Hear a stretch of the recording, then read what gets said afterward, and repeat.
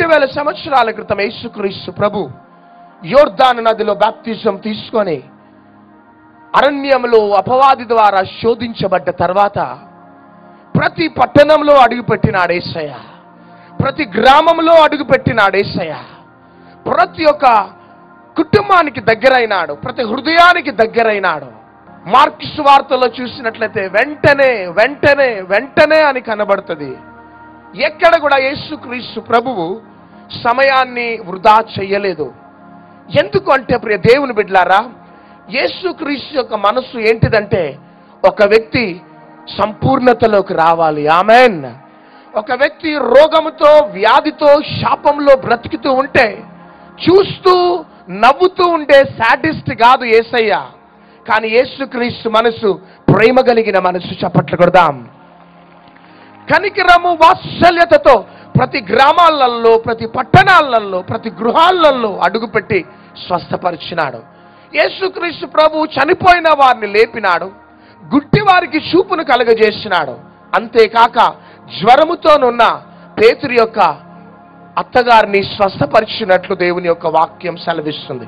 యేసుక్రీస్తు ప్రభు major problems ని, major diseases ని హీల్స్ చేసినాడు.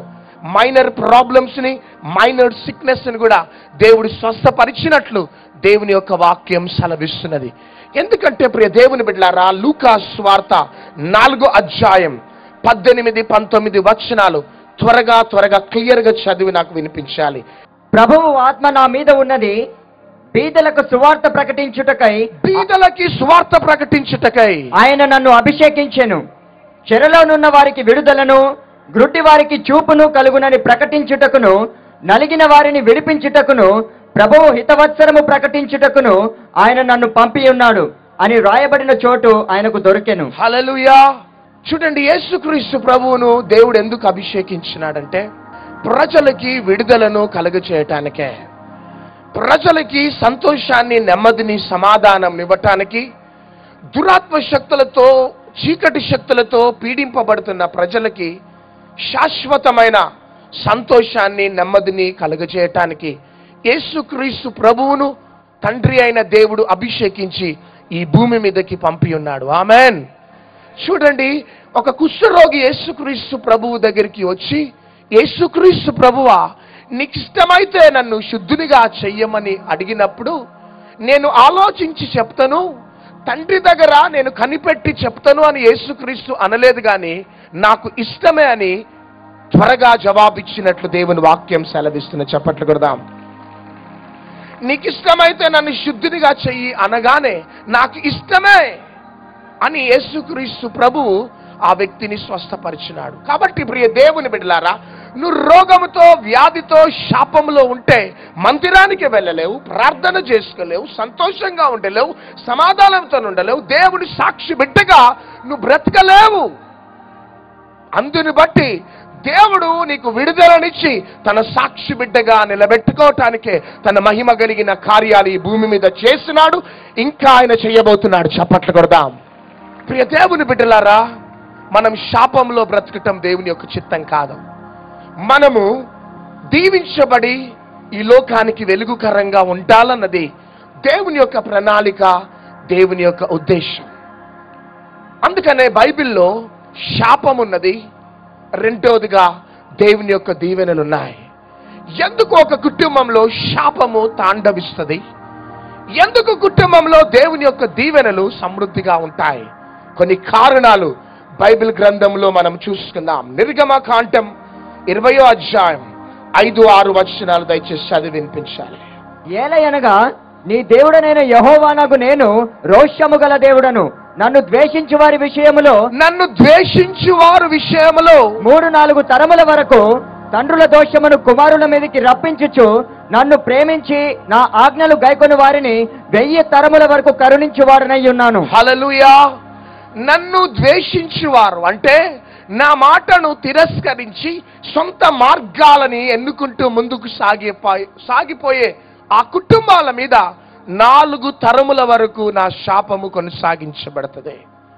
కానీ ఎవరైతే నా మాట విని నా మాటకు లోబడి ముందుకు సాగుతారో 1000 తరముల వరకు నా దీవెనలు ఆ కుటుంబాలలో కొనసాగించబడతాయి. కాబట్టి ఈ రాత్రి నువ్వు తెలుసుకోవలసిన వాస్తవం ఏంటిదంటే, బైబిల్ గ్రంథంలో శాపం ఉన్నది, బైబిల్ గ్రంథంలో దేవుని దీవెనలున్నాయి.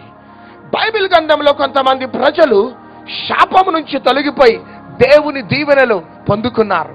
కొంతమంది దేవుని దీవెనలలో నుండి శాపంలోకి వెళ్ళిపోయి సర్వనాశనం అయిపోయినట్లు దేవుని యొక్క వాక్యం సెలవిస్తుంది. కాబట్టి there is curses in the Bible and also there is blessings in the Bible. Amen.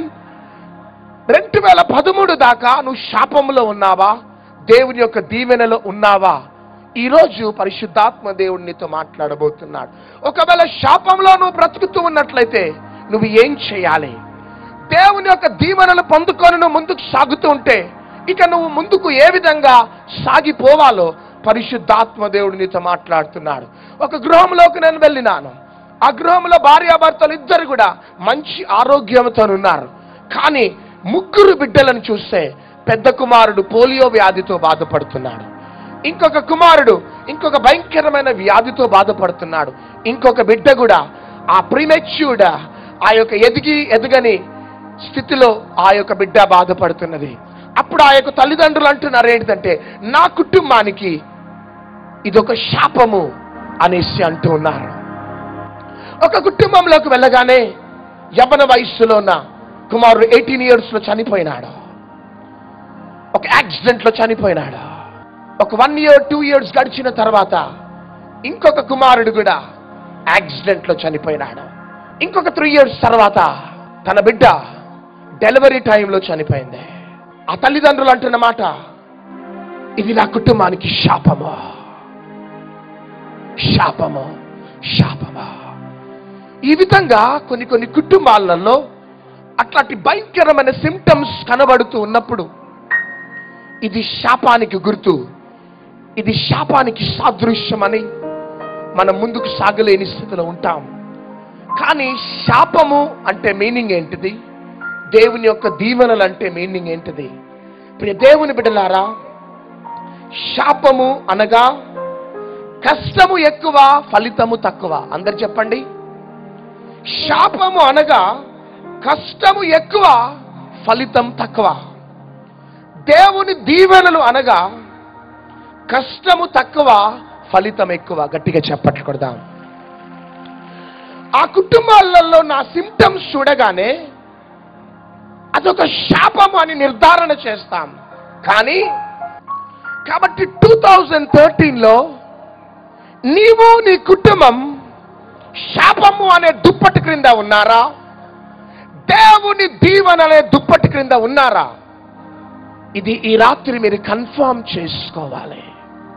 Just ఆ మేజర్ ఇన్సిడెంట్స్, జస్ట్ ఆ మేజర్ స్థితిని చూసినప్పుడే దట్ బిలాంగ్స్ టు కర్స్ అని మనం నిర్ధారణ చేస్తాం. కానీ శాపములో ఉన్నవారు ఎక్కువగా కష్టపడుతూ ఉంటారు, కానీ తక్కువ ఫలాన్ని అనుభవిస్తూ ఉంటారు. దేవుని దీవెనలు పొందుకున్న వారు తక్కువ కష్టపడుతూ ఉంటారు, ఎక్కువ ఫలితాన్ని అనుభవిస్తుంటారు. అందుకని హగ్గాయి గ్రంథం 1వ అధ్యాయం 6వ వచనాన్ని త్వరగా చదివి వినిపించాలి. మీరు విస్తారముగా విత్తినను మీకు కొంచెమే పండెను. మీరు భోజనము చేయుచున్నను ఆకలి తీరకయున్నది, పానము చేయుచున్నను దాహము తీరకయున్నది, బట్టలు కప్పుకొనుచున్నను చలి ఆగకున్నది, పనివారు కష్టము చేసి జీతము సంపాదించుకొనినను జీతము చినిగిపోయిన సంచిలో వేసినట్టుగా ఉన్నది. కాగా సైన్యములకు అధిపతియగు యెహోవా సెలవిచ్చినదేమనగా, మీ ప్రవర్తనను గూర్చి ఆలోచించుకొనుడి. పర్వతములెక్కి చాలు మీ ప్రవర్తనను గురించి ఆలోచించుకొనుడి. ఇప్పుడు మనం చదివిన వాక్యము అది శాపానికి సాదృశ్యం. కొన్ని కుటుంబాలలో భార్య సంపాదిస్తుంటది, భర్త సంపాదిస్తుంటాడు. చివరికి ఆ కుటుంబంలో మిగిలినది శాపం, శాపం, శాపం. కొన్ని కుటుంబాలలో భార్య భర్తలు సంపాదిస్తూ ఉంటారు, వారికంటూ సొంత ఇల్లుంటది, కానీ భార్య భర్తలకు మధ్యలో సరి అయిన అండర్స్టాండింగ్ ఉండదు. ఎప్పుడు ఏదో రకంగా మిస్అండర్స్టాండింగ్స్, అసమాధానం. భార్య మాట అంటే భర్తకు పడదు, భర్త మాట అంటే భార్యకు పడదు. భార్య సంపాదిస్తుంది గవర్నమెంట్ జాబ్, భర్త సంపాదిస్తాడు గవర్నమెంట్ జాబ్. కానీ 15 days గడవగానే మరలా అప్పులు తీసుకుంటూ ఉంటారు. ఒక కుటుంబంలోకి నేను వెళ్ళినాను. భర్త దుబాయ్కి వెళ్ళి లక్షలు సంపాదించుకొని వచ్చినాడు. సంపాదించుకొని వచ్చి హైదరాబాద్లో ఒక ఫ్లాట్ తీసుకున్నాడు. అంత ఫర్నిచర్ అంతా కూడా కొనుక్కున్నాడు. ఒక కార్ కొనుక్కున్నాడు. డబ్బంతా కూడా బ్యాంకులో వేసేసి ఇక రోజు ఆ వ్యక్తి యొక్క పని ఏంటిదంటే రోజు ఆ కారులో డీజిల్ నింపుకోవాలి, సిటీ అంతా కూడా తిరిగి రావాలి, అంతే ఆయన పని. చివరికి ఒక దినమున వారు వాళ్ళ ఇంటికి రమ్మంటే నేను వెళ్ళినాను. పెద్ద ఇల్లు, కాస్ట్లీ ఫర్నిచర్. నేను లోపలికి వెళ్ళగానే శబ్దం లేదు, నిశ్శబ్దముగా ఉన్నదే. మెల్లగా లోపలికి వెళ్ళగానే 2 bedrooms చీకటిగా ఉన్నాయి. ఒక బెడ్రూమ్లోకి వెళ్ళగానే ఆ బెడ్రూమ్లో భార్య కూర్చొని ఉన్నది చీకటి గదిలో. అంకుల్ ఏడా ఆంటీ అంటే ఆ రూమ్లో ఉన్నాడు బేటా అన్నదే. అంకుల్ రూమ్లోకి వెళ్ళగానే అంకుల్ బెడ్రూమ్లో చీకటి గదిలో కూర్చొని ఉన్నాడు. నేను వెళ్ళగానే బయటికి వచ్చినారు. కానీ డబ్బు ఉన్నది, ఆస్తి ఉన్నది, బ్యాంక్ బ్యాలెన్స్ ఉన్నది. కానీ ఆ కుటుంబంలో శాపము తాండవిస్తున్నదే. ఆ ముఖాళ్లలో నవ్వు లేదు, సంతోషం లేదు, సమాధానం లేదు. నేను రాగానే బయటికి వచ్చినారు. చివరికి లంచ్ టైం కాగానే నాకు భోజనం పెట్టినారు. నేను మంచి బిర్యానీ తీసుకొని రావటంతో నేను బిర్యానీ తింటా ఉంటే వాళ్ళు ఉడకని అన్నము పప్పు తింటూ ఉన్నారు. ఏందంటే మీరు బిర్యానీ కానీ కూరలు తినలేరా అంటే ఆ ఆంటీ అంటున్నది ఏంటిదంటే లేదు నాన్న, నాకు అంకుల్కి బీపీ అట. ఏంటిది చెప్పాలి, నోర్లు తెరవాలి. బీపీ.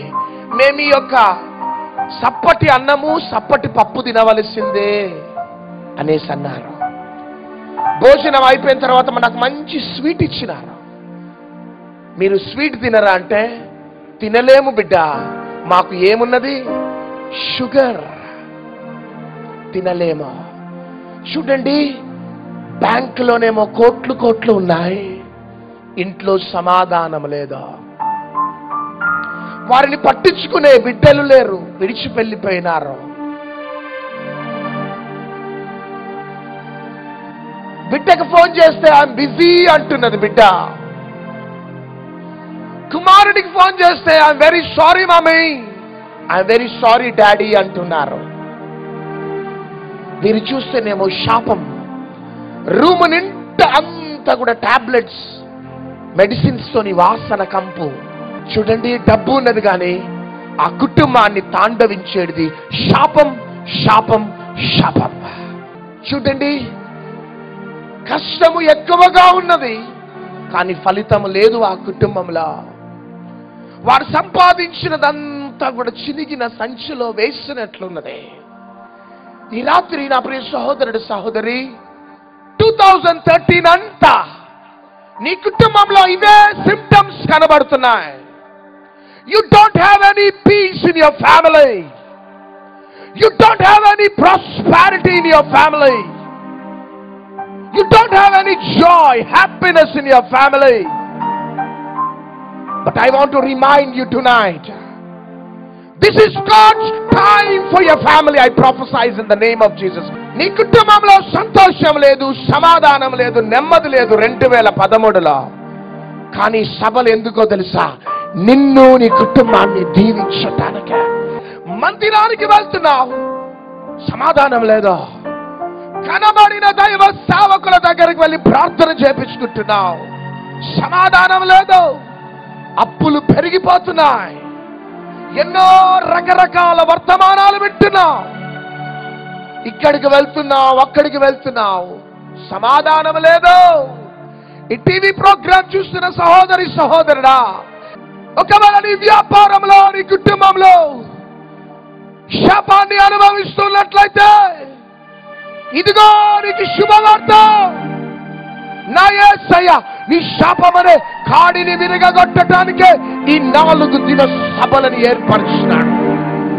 సభలా రబాబా షందేరాల రియాల ఆ శాపమనే కాడి నుంచి నేను బయటికి లాగటానికే సభలో అనేకులకి గర్భఫలము తెరవబడుతున్నది. బట్ గర్భఫలం లేదేమో. That is the curse. అది శాపం. భయంకరమైన వ్యాధులతో, దీర్ఘకాల వ్యాధులతో గడుపుతున్నావు. That is the curse. శాపం. భార్యాభర్తలు ఒకవేళ విడిపోయిన స్థితిలో ఉన్నారు. భర్తని క్షమించలేకపోతున్నావు, భార్యని క్షమించలేకపోతున్నావు. నీ కుటుంబంలో అదొక శాపము. శాపము. నీ బిడ్డలు అనాథలు కావటానికి that is the curse in your family. శాపం. కానీ రాత్రి నీకు శుభవార్త. దేవుడు నిన్ను, నీ కుటుంబాన్ని ఆశీర్వదించబోతున్నాడు. 2013లో నా శాపం అనే కాడి ఈ మీటింగ్స్ లో సంపూర్ణంగా నిర్మూలం కాబోతున్నది. ఆమెన్. కాకినాడ పట్టణంలో ఉన్న ప్రజలకి మంచి రోజులు వచ్చినాయి. ఎందుకంటే సంవత్సరాల తరబడి నిన్ను, నీ కుటుంబం యొక్క రక్తాన్ని పీల్చుకున్న ఆ అపవాది ఈరోజు పునాదులతో సహా బద్దలు కాబోతున్నాయి. వాని స్థావరాలో సంవత్సరాల తరబడి రక్తాన్ని పీల్చుకున్న సాతాను సామ్రాజ్యాలు నీ కుటుంబంలో నిర్మూలన కాబోతున్నాయి. I ప్రొఫెసైజ్ in the mighty name of Jesus. నమ్మిన ఎడల ఈ రోజు దేవుని మహిమను చూడబోతున్నా.